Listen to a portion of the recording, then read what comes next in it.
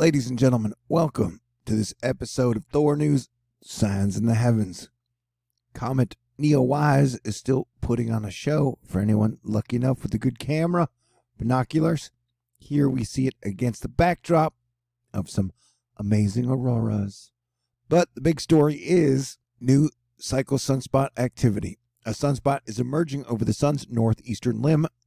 Based on its high altitude, it is likely a member of new solar cycle 25. So this is exciting. And sunspot AR2767, which is the one that is on the sun now, gave us 2 A-class solar flares. When will we get our first X-Men class solar flare? Who knows? But stay tuned. Right now, solar sunspot AR2767, I don't know, I'm bad with numbers. It has flaring potential. It has given us a couple of little ones, and it looks like it's doing a little bit of flaring now. But if you look at the sunspot that is coming at the top of the sun, that thing looks pretty big and massive. But I am very, very excited because these are signs that the sun is waking up from a deep solar minimum, and hopefully it's going to put on one heck of a solar maximum, because empires fall during a solar minimum. Crappy times happen, but then empires rise during a solar maximum and good times return, hopefully good enough times that rock and roll gets back to planet Earth and humanity begins to heal.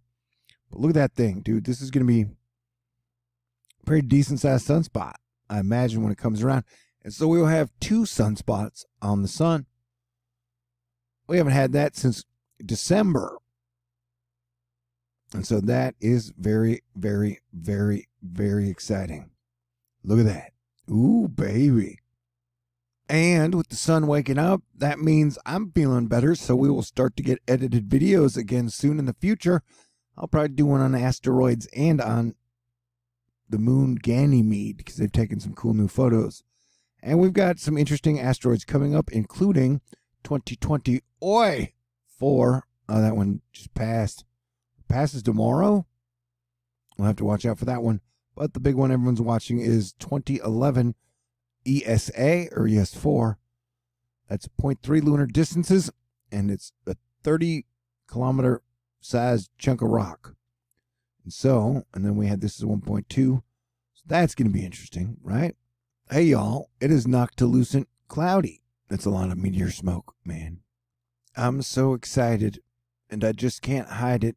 I'm about to lose control, and I think I like it. Yeah, and personally for me, that means I'll probably get back into shape, and I'll probably become funnier, and then probably once again be one of the most handsome men on the planet, which can be a burden. But, you know, I've been there before. I can handle it. Just don't let me make bad romantic choices, because that can really screw up your life. Did you hear me, kids? Choose your future mate wisely. It is probably the most important decision you'll ever make your whole life. Yeah. Ooh, we're getting some good filament action out of that. Hey, yo, that seems like quite a bit of fireball action. Sunspots are crazy things, man. Interesting for sure. They're actually cooler than the rest of the sun around. Sure, yeah, it kind of looks like a butthole, but I'm fecal phobic, so I'm not into those jokes. Comet NEOwise has definitely been one of the most photogenic comets I've ever seen. With its crazy ion tail, and then its coma. I wish I would have got to see it in the sky, but I'll live. Comets are weird. What if comets are alive? What if everything is alive? Alright, whatever. Ooh, look at Comet NEOwise's very special structure.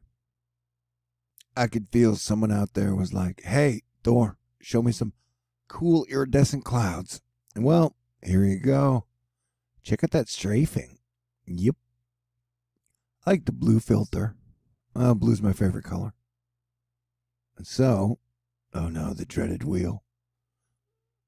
It drags down my production value. If you could go a little faster, wheel, I would appreciate it. Oh, well, it gives us a better chance to look at this slowly. Look at that. Yeah, it's going to be a pretty big sunspot. So we're going to have 2 sunspots on the sun, although in December when we did have 2 sunspots, one was from solar cycle 24, and then the other one was the new from solar cycle 25. And that was around Christmas. And so this is when we'll have 2 ones from solar cycle 25, which I think will be a first. I could be wrong, but if my memory serves me correct. And so that's exciting. And I like to get excited because we haven't had a lot to get excited about in 2020. And so this is a good sign, man. The signs in the heavens are good. And although everything looks crazy, wild, and looks like the civilization could spin off its axis, I am not losing hope. Hey, there's our friendly black box that we always see. Sometimes, always. You know how that works. See it? Ooh, look at that. You see that little straight line that shot straight up? I don't know. I like the black boxes because I'm like, what are they hiding? What cool stuff is under that they don't want us to see? There it was. Yeah, look at that. That's impressive. Reddish pink Noctilucent clouds. That's not something you see every day. Comet NEOwise was like always changing pretty colors. Went from like orange to green to blue. Beautiful. But you know what always seems to take the cake for beautiful colors? Auroras. Definitely auroras. When I see the colors in the sky, it reminds me that God is great. Will this be the most impressive comet we see in 2020? Maybe. Nostradamus said it would be. But the big comet to watch is Comet K2, which will be coming in like 2023. I'll be making videos about that in the future. It is definitely an interesting time to be alive. I'm glad you're here with me. In my opinion, and this is just a theory, but the sooner and the faster the sun wakes up, the sooner and faster that the plague will just go away. And so whether that happens 2021, 2022, 2023, I don't know. But please remember that better days are ahead of us and that we will make it through all this crap together. And we are in the grand transition, man. We got all the planets on the same side of the sun. That is such a big deal.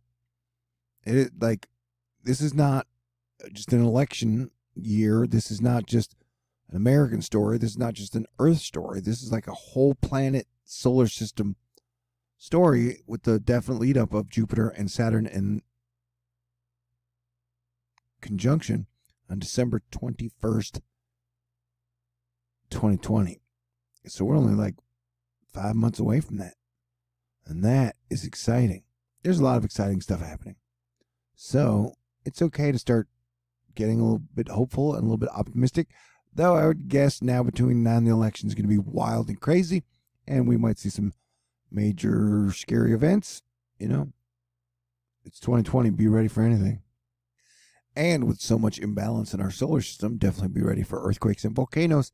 And with the solar activity increasing, that'll increase the volcanoes and earthquakes as well. So everybody stay cool.